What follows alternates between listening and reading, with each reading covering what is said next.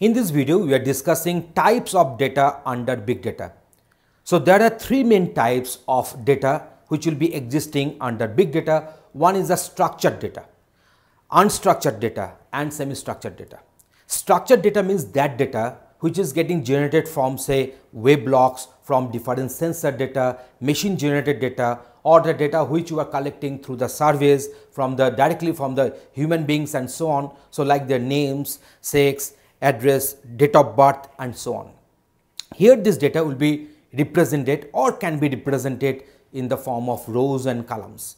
So database is a good example of structured data. So next data is our unstructured data. Unstructured data means the sensor generated images, the videos, the PDF, the text file. So they cannot be expressed in the terms of or cannot be represented in the terms of rows and columns will be known as the unstructured data. And the last category is our semi-structured data. In case of semi-structured data, to some extent it is structured, to some extent it is unstructured. So JSON files, XML files can be considered as a semi-structured data. So let us go for some more detailing. The big data are categorized into three different types, that is the structured data, unstructured data and semi-structured data. So let me discuss each one of them one by one.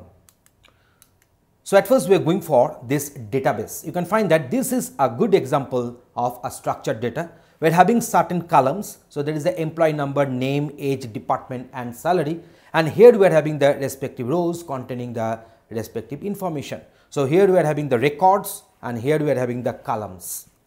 So structured data are those type of data which are stored already in an order, and there are nearly 20% of the total existing data nowadays, and these data are structured. And all the data generated from sensors, web logs, and these all machine generated structured data. So these are the machine generated structured data. There is a web logs, there is our sensor data and so on. The human generated structured data are those which are taken as information from a human, like their names, addresses, gender and date of birth and so on. So the example of structured data is database. So now let us concentrate on the unstructured data. So this is the unstructured data.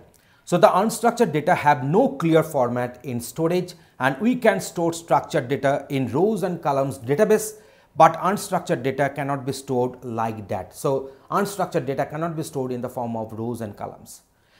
And we are having at least 80% of the data nowadays existing which are unstructured. All satellite generated images, scientific data or images are categorized as machine generated unstructured data. So the images which will be sent by the respective satellites can be treated falling in the category of unstructured data. There are various types of human generated unstructured data, and these are the images, videos, social media data, etc. So the example of unstructured data are the text documents, PDFs, images and videos, etc. So this is the theory, or this is the concept against this unstructured data. So now let us come to the last category, that is the semi-structured data. So it is very difficult to categorize this type of data. Sometimes they look structured and sometimes they will be looking as unstructured. So that's why these data are known as semi-structured data. We cannot store this type of data using traditional database format, but it contains some organizational properties. And the examples of semi-structured data are spreadsheet files, which we have in our Excel, in our Calc. We are having the spreadsheet files. So spreadsheet file is a good example of semi-structured data.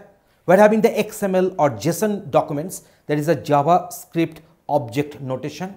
So extended markup language, that is a full form of XML. And NoSQL database are the data items which are falling under this unstructured data.